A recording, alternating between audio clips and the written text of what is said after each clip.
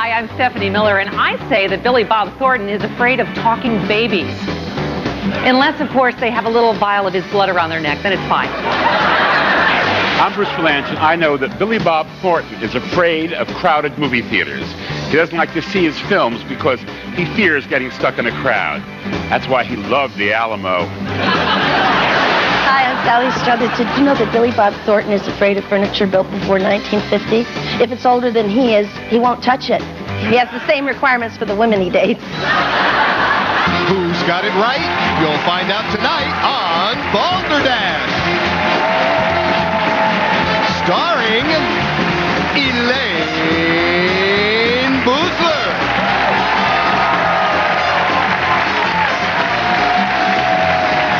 Thank you. Hey, thanks a lot. Welcome to Balderdash. Balderdash, as we all know, is the vegetarian term for bologna. Hey, we got a great panel tonight. Give it up for Stephanie Miller. Bruce Vilanch. And Sally Struthers. Sally Struthers had the true answer to our first question of the evening. Billy Bob Thornton is afraid of furniture made before 1950. Yeah. That's what you want, a guy who prefers a beanbag chair to a Louis XIV desk, huh? That's an easy house to furnish. Okay, so that's pretty much how the show works. We're going to give our contestants 250 points apiece, and then all they have to do is bet on which of our celebrities is telling the truth for a 2-to-1 payoff, or who may be full of balderdash for a 1-to-1 payoff. That's the whole show. That's how it works. And to help you decide how much to bet on this first round, I'll tell you that tonight's opening category is Odd Foods. So lock in your bets, please, for truth or balderdash.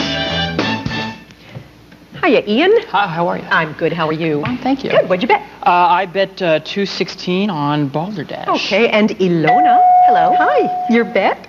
I bet 205 on Balderdash. Those are the bets, and here we go, panel. This summer in Tokyo, Japanese ice cream makers showcased their wares at a trade show called Ice Cream City. There you could get chocolate, vanilla, and one of these more exotic flavors. And we will start with the lovely Stephanie Miller, soon to be all over radio again. Yay! Through Jones, New York, Stephanie Miller on Jones, New York Radio. And by the way, here's how you'll tell my show apart. Rush Limbaugh is on painkillers. You need painkillers to listen to my show. No, you don't. Okay. Just some brains, I think. All right, are you ready for this, Elaine? No. There is actually such a thing as tin ice cream. It has shavings of real tin in it. But if you eat it, you want to plan extra time at the airport because the metal detectors will probably go off when you go through. Tin ice cream. Yeah. Ew. And here's another tip. Don't, if you eat it, put yourself in the microwave to warm up. Okay, Stephanie Miller says it's tin ice cream. Edna Turnblad on Broadway in Hairspray, Bruce Vilanch. Yes! I'm flossing the tin out of my teeth. There is a delicacy, nothing better on a hot summer day than raw horse flesh ice cream. This is a Japanese delicacy. Now, I know it sounds disgusting, yes, because actually, cooked horse flesh ice cream is quite good. It's not even the raw horse flesh ice cream. It's when they say, do you want this in a waffle hoof? That's the worst part. Well, at least they stopped eating monkeys. Okay, raw horse flesh ice cream is what Bruce Vilanch says was a real flavor. Sally Struthers on the W.B. and Gilmore Girls. That's a great role. We enjoyed very much. Yes, thanks for being here. Hi, Ian. Hi, Ilona. Well, Elaine, yes. I know about things Japanese because my hairdresser is Japanese. Hakudo is soda. And I know that the ice cream was leech ice cream. Not lychee? Oh, no, it's really, really hardy. It sticks to your ribs. Yeah. No. And your tongue and your esophagus. Yeah, as opposed to Haagen-Dazs, which just sticks to your thighs. Okay. Sally Struthers says it's leech ice cream. Bruce Vilanch says it's raw horse flesh ice cream. And Stephanie Miller says it's tin ice cream. Yeah. You're both looking for Balderdash. Pick a star. Who'd you bet on, Ian? Well, Nihonjin desu ne, which means that I speak Japanese. And I went Balderdash with Bruce. Didn't buy it?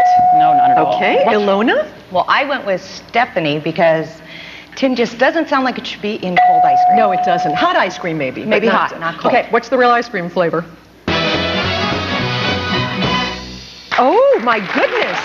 Bruce Vilanch was telling the truth. Well, that's going to pay off for you, Ilona. That was a good Balderdash bet, taking you up to 455. Ian, you may speak Japanese, but you're not a girl. You haven't ordered enough ice cream there. You're down to 34 points. Hey, here's one for you at home. Believe it or not, the Fresh Prince of Bel-Air, Will Smith, actually turned down a scholarship to prestigious MIT just so he could pursue a music career. Truth or Balderdash? You'll find out when we come back.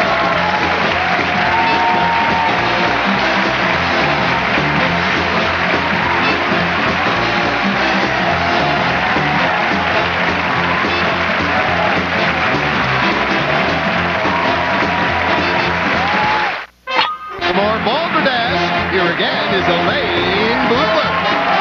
Thank you very much. And you know what? It is true. Will Smith could have been one of America's leading scientists if only he'd been willing to take a pay cut of like $1 zillion. Okay, it's time to meet our contestants. This is Ian Reichbach from... I'm from Miami, Florida, and now I am a systems admin at a motion major picture company and an avid chess player. Ooh, chess. Ilona Goddard, what a beautiful name, like a 40s movie star. Thank you very much. Ilona Goddard, where are you from? I'm from Mission Viejo, California. I've got 2 small children, Dallas and Hope, and I am an avid hockey fan. Oh, nice. Well, say hi to your kids. Hi, Dallas and Hope. We're going to up the ante in this round. We're going to give you each an additional 500 points with which to wager. You must bet at least 250 points in each of the following questions. And the first category is laughable laws. Lock in those wagers and choose either truth or Balderdash. And what did you wager, Ian? I won 400 points on Balderdash. Okay, Ilona? I wagered 355 points on Balderdash. Those are the bets. And panel, here we go. Time again, once again, time again for this popular category from the board game as we look at the laws of Kentucky. See if you can separate the truth from the Balderdash. We will start with Bruce Vilanch. Kentucky has laws. That's the first Balderdash. That's so not Kentucky, I know. I'm sorry. Hello. Hi. Sorry, Kentucky. I'm sorry to all my relatives and the people they've married. At least they don't have horseflesh ice cream and the people they've married. Kentucky is, fought for the Confederacy. And so in Kentucky, it is illegal to wear a Union Army jacket in public because it's considered an affront to the rich Southern heritage of Kentucky, which is why whenever I'm there, I just wear a tasteful hoop skirt. Lovely. Bruce Vilanch says that you cannot wear a Union Army jacket in public. Sally Struthers? I grew up in Kentucky. Really? So I know, I went to high school there. So I know that it's illegal in Kentucky to bring a seeing eye dog into a dance hall. I found that out the hard way, though, when I invited a seeing eye dog to my prom. I'm a sucker for a German Shepherd in a baby blue tuxedo. Who isn't? Exactly. That's 2 of us. Sally says you can't bring a seeing eye dog into a dance hall. Stephanie Miller? Well, funny you should ask, Elaine. Everyone knows that in Kentucky, reptiles cannot be used in conjunction with any church service. Which makes sense, because you try giving communion to a Komodo dragon. You know what I'm saying. Body up. No alligator wallets at those bar mitzvahs. Okay, Stephanie Miller says you can't use reptiles in a church service. Bruce Vilanch says you cannot wear a Union Army jacket in public. And the lovely Sally Struthers says you cannot bring a seeing eye dog into a dance hall. You're both looking for Balderdash. Pick a star.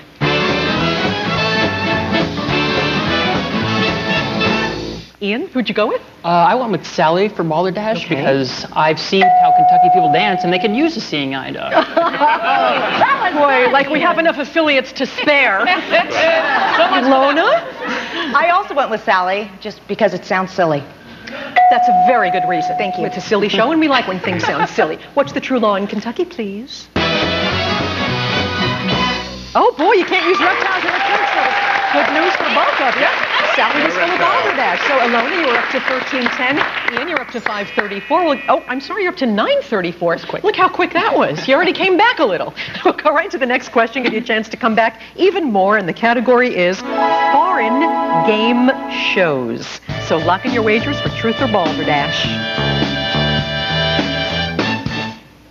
What did you bet, Ian? I bet 600 points Balderdash. All right, Ilona? I bet 405 points on Balderdash. Balderdash again. Here we go. In China, they remake some of our favorite game shows, but they don't always turn out exactly the same. And to tell us about one of these changes, we will start with the lovely, talented, funny, and gorgeous Sally Struthers. Oh, God, Elaine, I'm going to come here every week. Thank you. Yeah, I just got a thesaurus for Christmas. I went to high school in China.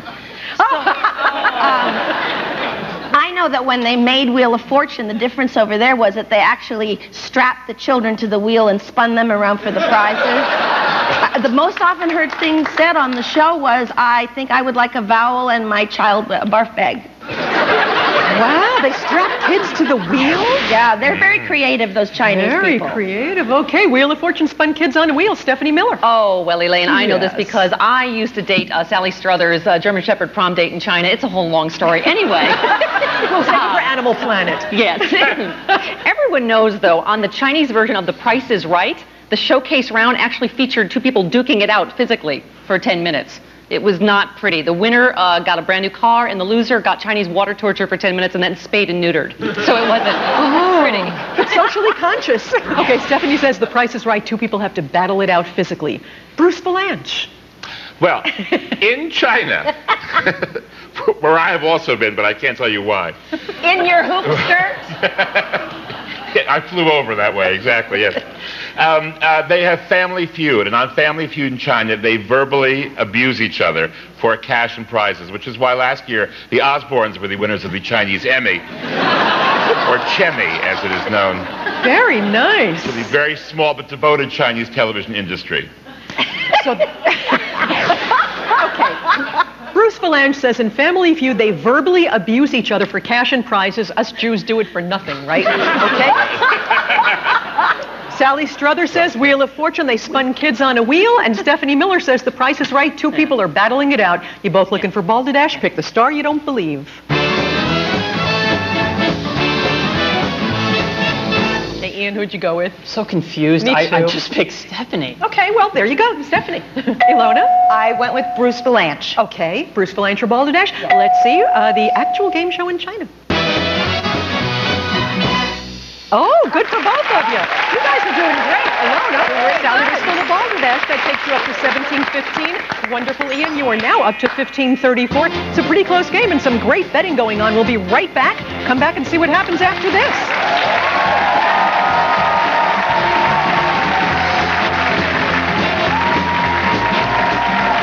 Closed captioning provided by... We're back. Here again is the star of Balderdash, Elaine Boozler. Oh boy, this is the big determining round. Can Ian catch up? Can I possibly find a shinier shirt? I don't know. We're going to add 1,000 points to each of your scores. You must bet at least half your bank in this round, and you are looking for the truth only in the category of On the Map. Lock in those wagers for truth only. And of course, in this round, we don't reveal your bets until after the round. Take a look at this. There's something about the little town of Mukilteo, Washington, that makes it different from all the rest. And to find out exactly what that is, we shall begin with the lovely Stephanie Miller. Oh, well, Elaine, everyone Yes, knows Stephanie. this. This is where you'll find the world's largest paper airplane. It's actually large enough for 5 adults to sit in. Unfortunately, a third grader shot it down with the world's largest spitball. Oh. So that wasn't good. Okay, Stephanie Miller says it is the home of the world's largest paper airplane. Bruce Vilanch. Well, in that picture, it looks like Mukilteo was under attack by a cruise ship. It does. We know how painful that can be. In reality, every July, they have a thing called the Apple Cider Stomp. This is where everybody in the town takes off their shoes and their socks and gets into huge barrels and crushes apples into various juices. The most popular flavor is corn.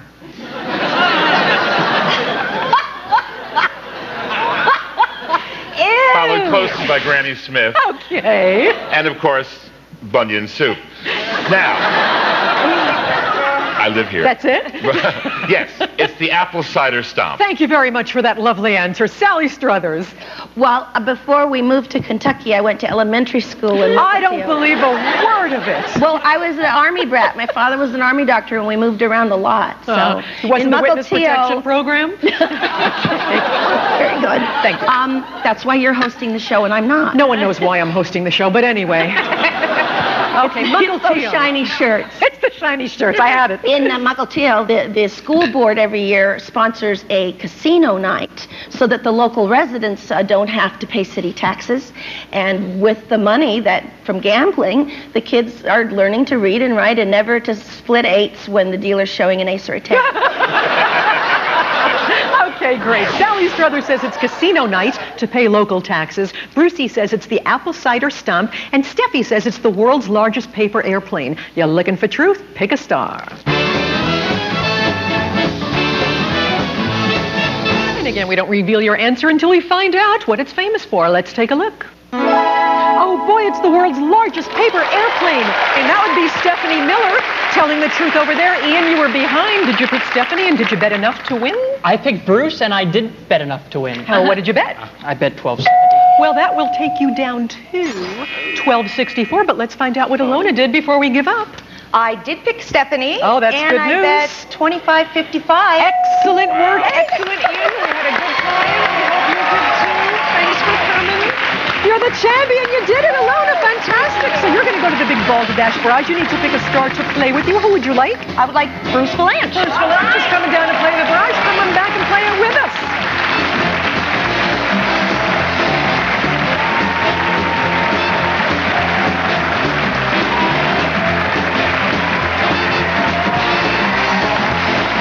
Want to be on Balderdash? To learn how, visit www.pax.tv/Balderdash or call 323-762-7126.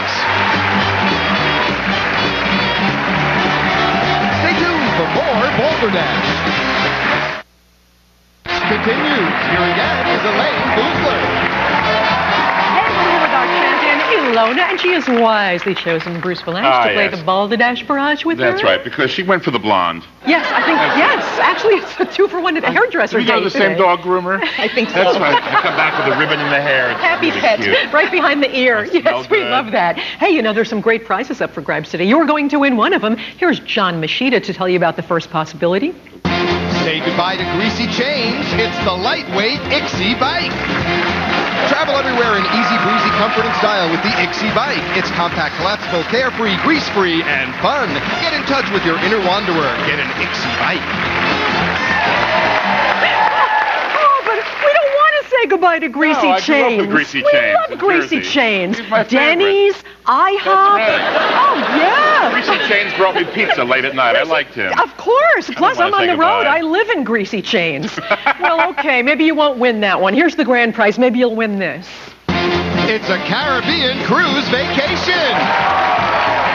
Costa Cruises, Europe's leading cruise line, offers you and a guest a 7-night Caribbean cruise aboard the brand new Costa Mediterranea or the highly acclaimed Costa Atlantica. Cruising Italian style from Costa Cruise Line. Back to you, Elaine. Oh boy, oh boy. Well, how do you get to the Caribbean or Caribbean or Caribbean? There are 10 letters in the word Balderdash. Behind 9 of those letters, you can say goodbye to Greasy Chains. Behind 1 of those letters is the Caribbean cruise. So how do you get there? We'll play the Balderdash barrage. I'll read you sentences for 45 seconds that end in Balderdash. You have to correct them to make them true. Let's try one, okay? Okay, the Golden Gate Bridge is located in the United States state of independence. California. California, that's it. If you don't know it, say pass. Bruce will have a chance. If you don't know it, say pass. We'll go on to the next one. Pass. You want to try it? Pass. Pass. Okay. Pass. Pass. Okay. So for every correct answer, we take away 1 of the Greasy Chains letters, getting you closer and closer to the Caribbean. Greasy Chains. Here's the fantastic news. If you get 9 right, you win both prizes. So there you go. Ready? Got it? All excited? Time to play the Balderdash barrage.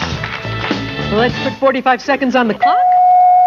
And the clock starts now. The show Frasier was a spin-off of Lilith. Cheers. Yes. The joint between the thigh and the ankle is the thingamajig. Me. Yes. The city of Cape Town is the capital of fashion. South Africa. Yes. On the Anna Nicole Smith show, sugar pie is Anna's breakfast. Yes. Levi Strauss invented the waltz. Jeans. Yes. Superman's home planet was Planet Hollywood. Pass. Krypton. Yes. The first mass-produced book printed on the Gutenberg press was Gone with the Wind. Pass. The Bible. Yes. Davy Jones and Michael Nesmith were 2 of the 4 members of the Green Party. The monkey. Yes. The chemical symbol HE stands for hernias. Pass. Pass. Helium. The animal with the longest neck is Big Bird. Giraffe. Yes. That's it. You did it. 9 right clues. That clue's writing. Well, she did it. She's getting a cruise. She's getting the Greasy Chain. She won it all. We hope you had a good time. We had a good time playing. Be kind to animals. Rescued pets make the best pets. That's no Balderdash. And we'll see you right back here next time. Thanks. That was great. Some of our contestants may receive the following. Enjoy a great selection from the complete line of Mattel games and puzzles, including Seen It, Name Dropper, Uno Attack, and of course, the latest edition of Balderdash.